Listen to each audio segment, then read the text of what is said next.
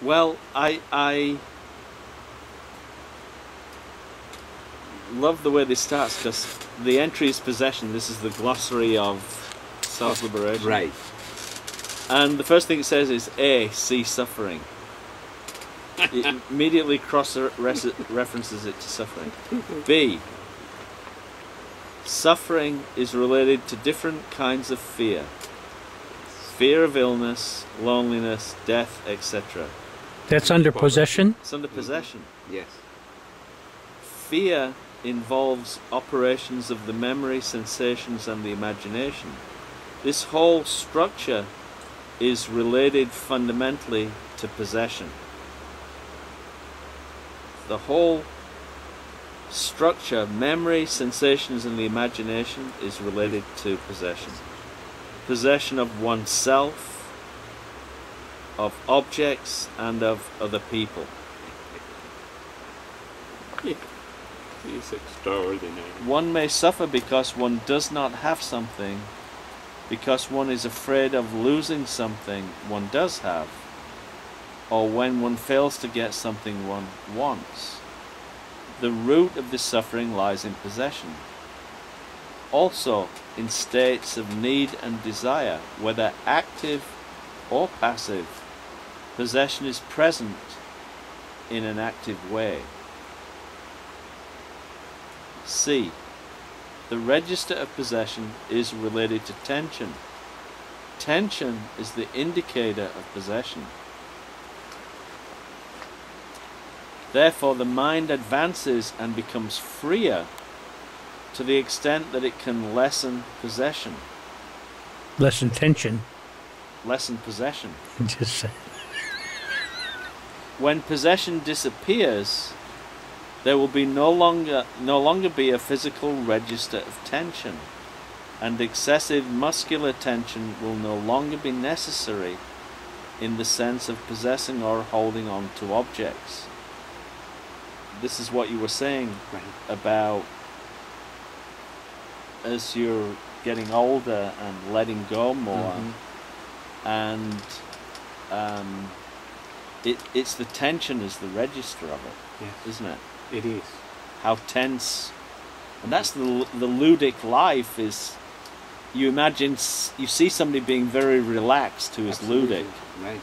very relaxed, very free, joyful, flowing, And nothing can bother them, knock them right, off their more in stride. the moment, more there, In the moment. Because that's the other part, that, well, we all know, because of the discipline, that the times that you are there, it's like you have that register of, that you're completely distance. And I like this idea of fear. Yes. There, if he sort of looks at it from different points of view, I think that's what he's doing with possession here. So from the point of view of fear, the register of Sensation. illness, Oh, loneliness, poverty, death, illness, those are registers that make you afraid. Mm-hmm. But that's linked to possession. Yes.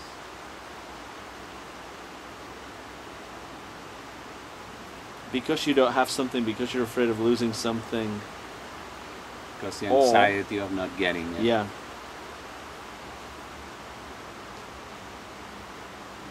That's on the What do you healing think of about this, suffering. then? The entire thing that we should read after. In states of need and desire, Mm-hmm. whether active or passive, possession is present in an active way. So if I need you to pay attention to me, or I desire you, I want you, that's sort of a passive and active aspect of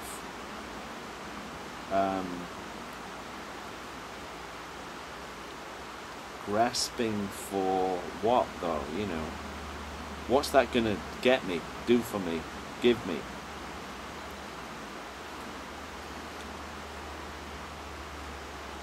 in his London talk, the famous one, in which he talks about the open hand.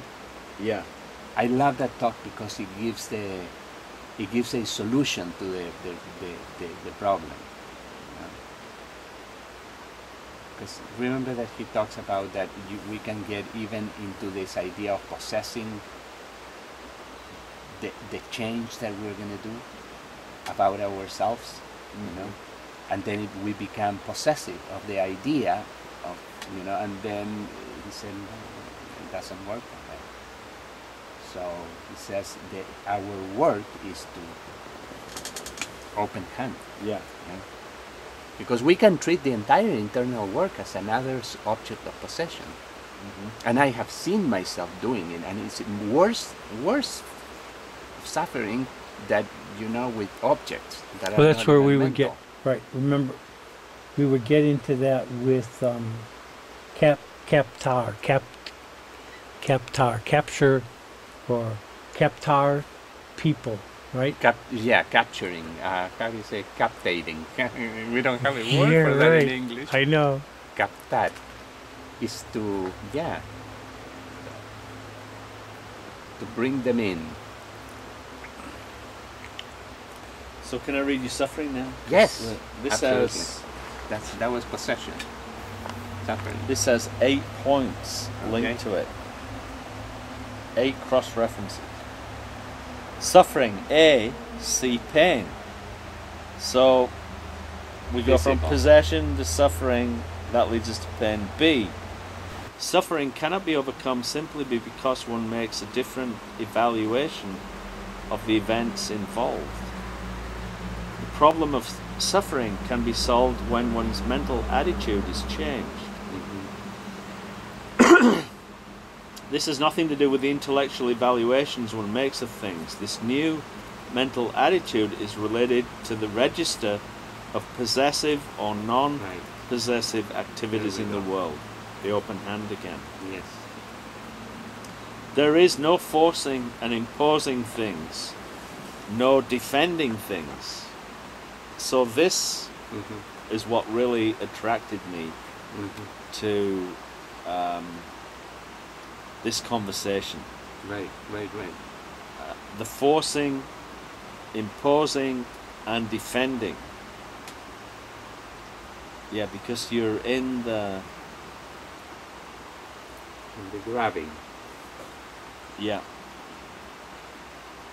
There is no forcing and imposing things, no defending things in this new mental attitude because there is no fear and there is no suffering.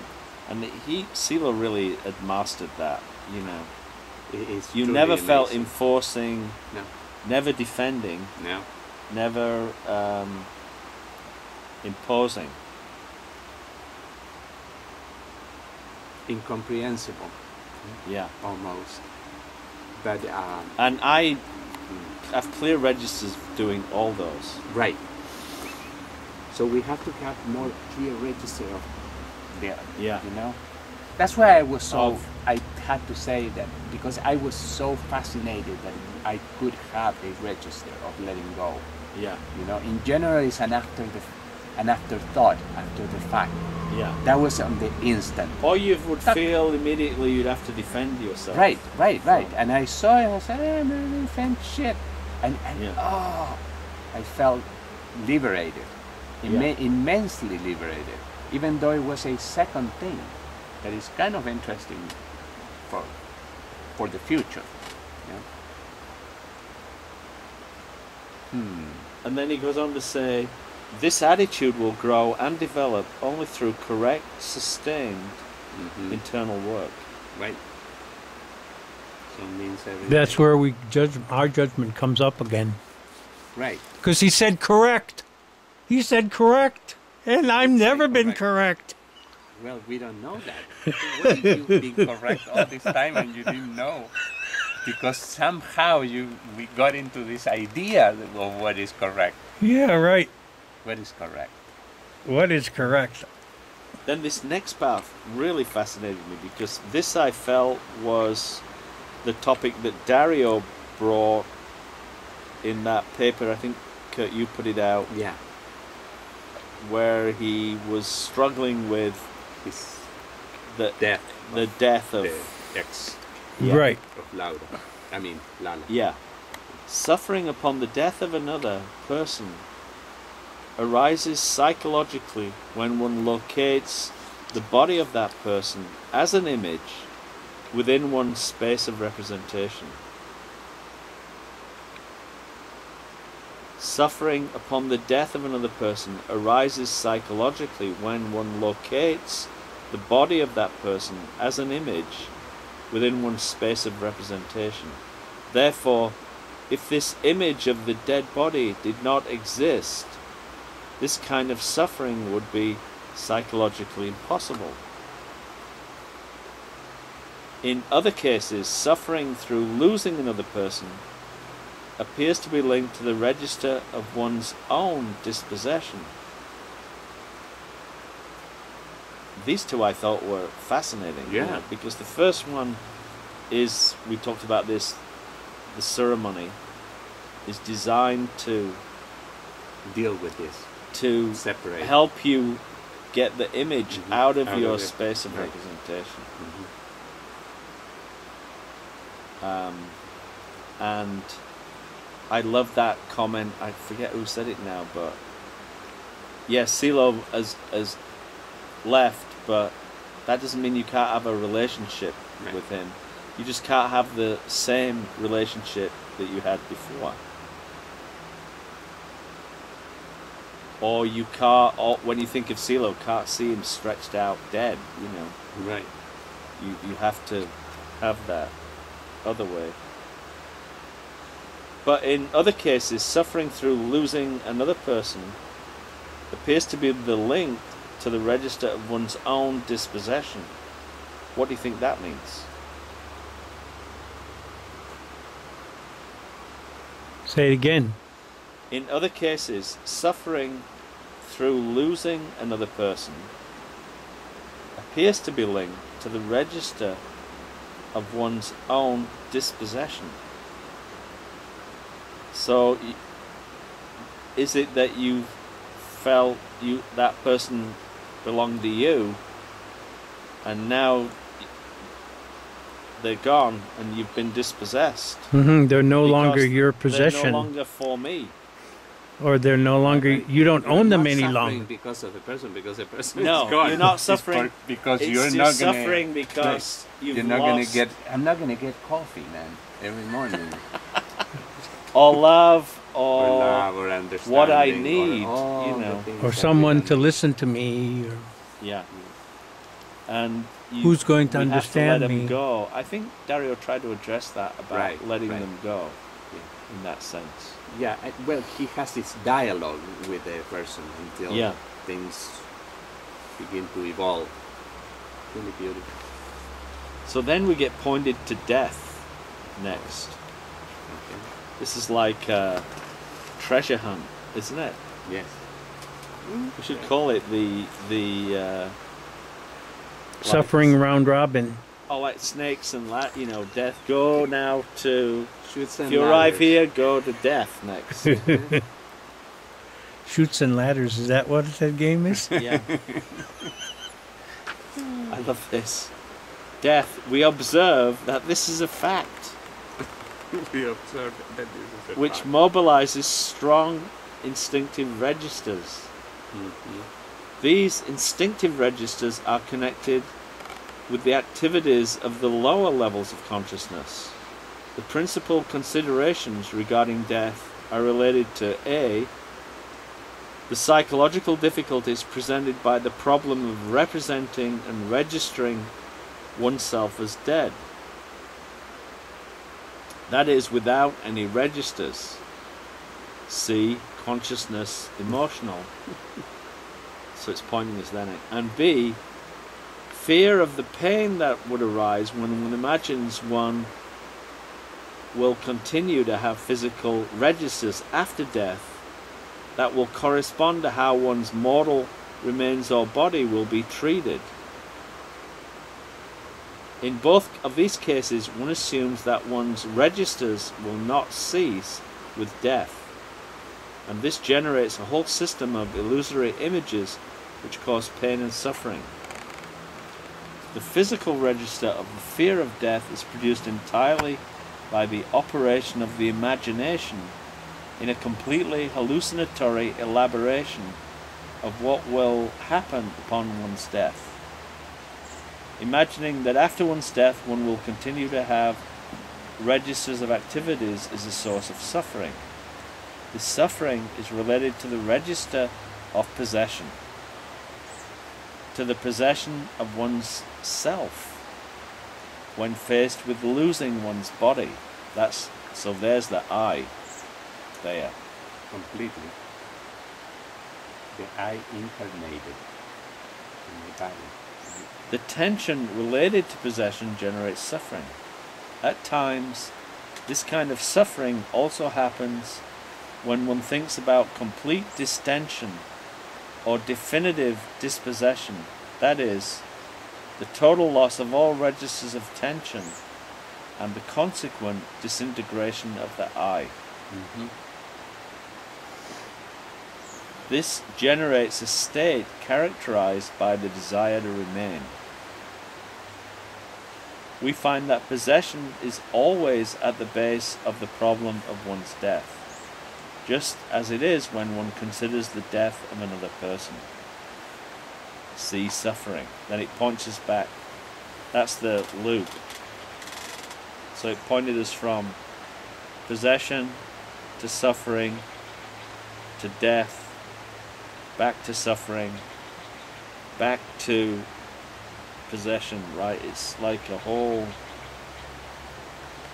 it's like that lower part of the tree. Yes. There. Yeah. The internal states.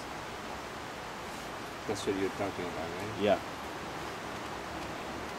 So I'm also talking about life.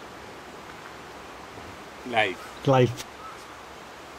Not just some abstract internal state. Because it's the whole thing about, owning other people. She doesn't love me anymore. Right. See, remember that one? Yeah. She doesn't love me anymore, and that it breaks down my existence. It breaks it down. It's like, well, then who am I? What have I got left? Nothing.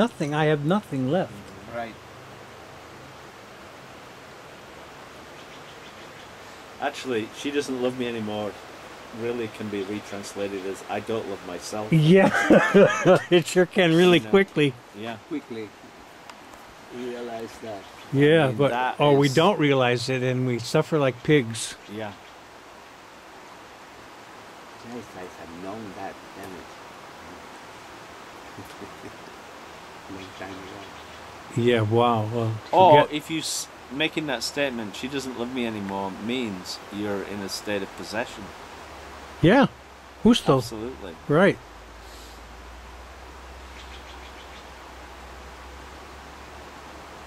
Has to do with having, with getting, Uh-huh. Yeah. or stop having and getting. Well, so much of that. So much I mean, you of could the... almost say whatever's happening to you and it's not going well, just put the word possession out. Because it's going to be, Cannot go wrong with that one. you can't go Yeah, wrong. That's I it. mean, it's gonna. I have that as a. I wrote it down because I was very taken by that sentence that Silo said, that on the root of suffering there is possession that prevents the full development, the full manifestation of the mind. It was a talk.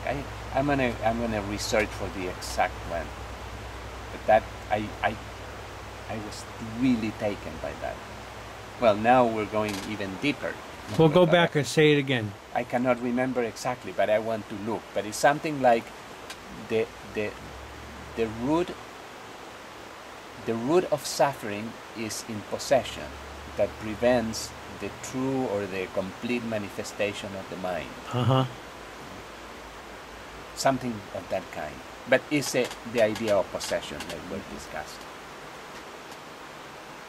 And the other thing that I love is that thing of the open hand, not necessarily because it's a good analogy that it is, but it's because something that we can do. Yeah. Yeah, so it becomes a real correct action, Well, because speaking it of ends, it ends outside of me. Yeah. right. I talked about this before, but I can't hand you the camera Oh, because give it to I can't. Maybe I can give it to Can handle it. Yeah. Because it's attached to that line. So hold it up higher so that you're not shooting up into me. Thank you. Oh my God, you're gonna wear my. Yeah, it's not going to look good. You have to possess that image. You don't want to show I'm his. sorry. I'm sorry. No, you're the right. hair up his nostrils. Right. Yeah, some black ones. Ah, Okay, in the same talk, Negro talks about how to be in the world in a way that's not in a way that's coherent. right. Okay, and so it has to do with the he said instead of thinking about other things when you're in a situation in a social situation where you know the first thing that happens is you forget yourself. Right. He says, why don't you spend your time lowering your tensions instead of worrying about anything else? Just pay attention to the energy that's generated by being in a social situation. I like this. We're in a social situation. Right. Pay attention to that energy and lower the tension of it. Lower the... In other words, that's like a solution. That's like the opening hand. That's a way of Not possessing it. It's a very not possessing it. Right. Very practical. It's a very approach. right. It's very practical. It goes. It gives me an out. That's what I love about it. It gives me an out. It gives me a way of being in the world where I have something to do. Right? I have something to do, and that is just to monitor the energy and calm it down. Right. And you may even get interested in what is going on. Yeah, right. And not try to possess it. There's free energy. Yeah, who knows, right? Yes, Who knows what could happen? No, but it's interesting. Yeah. The mechanism. And you're not caught in that cycle of forcing, defending, in the conversation. Imposing. Right. The Imposing, typical thing. Defending and Or what? enforcing. Or Forcing. the other thing is typical is the waiting to say what you want to say. So you're not really listening Or to even anybody else. no. Yes. Or you're waiting to see if you're going to even be invited to say what you want to say. Yeah, right. Even that, right? That's even worse. Well, anyway, Well, they're just ignoring me. Look at that. Look at this. They've not even asked me one thing. Am I invisible? What the fuck? I might as well This not be has to here. change. Yeah. I am here. So you have to kick the table or something to get noticed. Right. Yeah. Yes. It's a wonderful talk. That one. Lots of goody. And those are wonderful stories about possession and suffering too. Really good. I never read really the glossary. The glossary is like Fantastic. a work of art in itself, It's I think. incredible because Yeah. it's all Yeah. very, very clear. And it's very synthetic. Very synthetic. It wraps everything around. But I love how you get pointed to the next part of the puzzle, map. Yeah. That's what I love about it. And But one thing we didn't read was pain. Okay, let me read pain. Excuse me. Pain. There's 3 entries for pain. Pain, pain characteristic time of, and pain pathways of. So the first one, the register of an unpleasant stimulus is generically called pain. It always corresponds to an increase in tension. When the source of this register is a specific physical location in the body, we speak of pain as such. One registers pain through the pathway of sensation. However, when the root of the register of pain is in the mind, and its register arises through the pathways of the imagination and or memory, we call it suffering.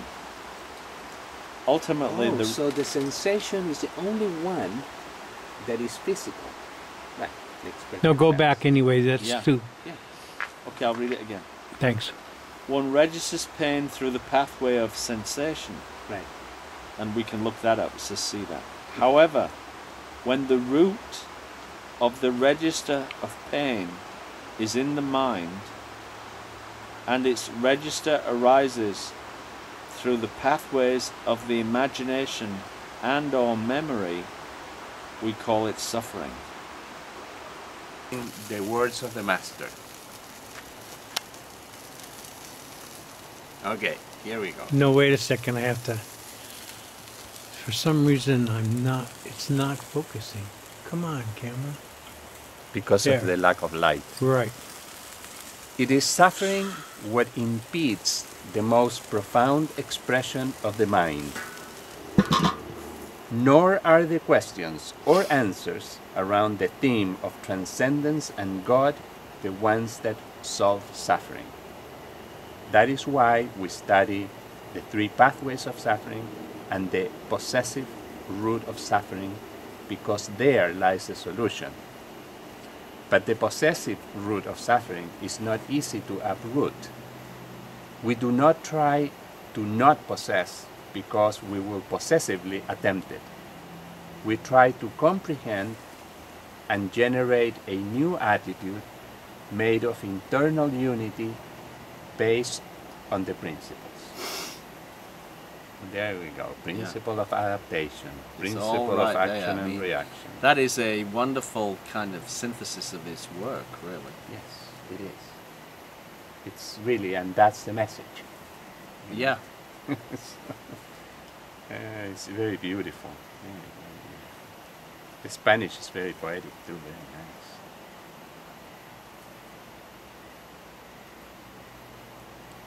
Well, that's it. Well, I love the way this starts, because the entry is possession. This is the glossary of self-liberation. Right. And the first thing it says is A, see suffering.